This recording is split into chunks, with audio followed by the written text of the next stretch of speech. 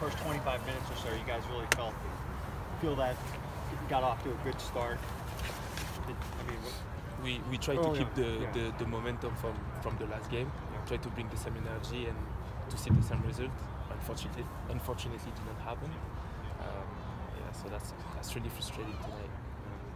Can either of you guys point to anything that changed maybe after that first span where you guys were went all the time?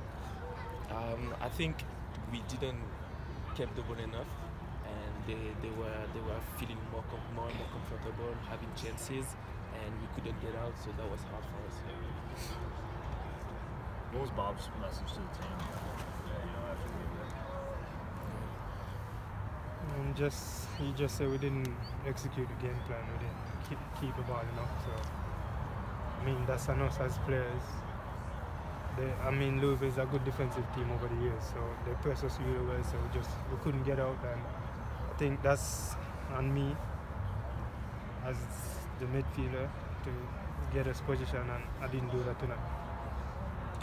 Kenardo, how do you kind of wrap up this season? Your feelings right now about the team getting this far? I mean, we work our nuts off to get to first in the division, and to lose like this, don't do us any justice at the end of the day. So it's a good season, but I mean, we didn't achieve the ultimate goal, so I think just an okay season for me. It's not really a good season for me because we didn't get the ultimate goal.